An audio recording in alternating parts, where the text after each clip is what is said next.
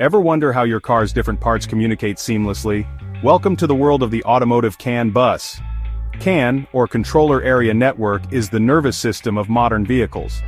Developed in the 1980s by Bosch, it connects electronic control units, or ECUs, allowing them to exchange vital data like speed, engine status and sensor information through a robust two-wire system.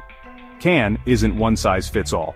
High-speed CAN is perfect for critical systems needing rapid data exchange like engine controls. Low-speed CAN is typically used for comfort systems such as door modules and climate control. And then we have CAN FD, flexible data rate, enhancing CAN with higher speeds and larger data frames. So, how does CAN compare to other automotive communication protocols? LIN is simpler and cheaper, suited for less critical tasks like window controls.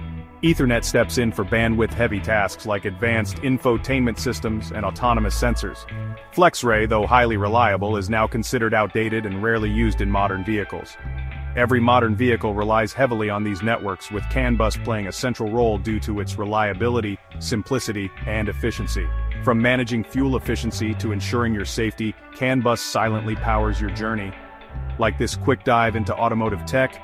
Don't forget to subscribe for more and hit that like button to let us know. See you next time.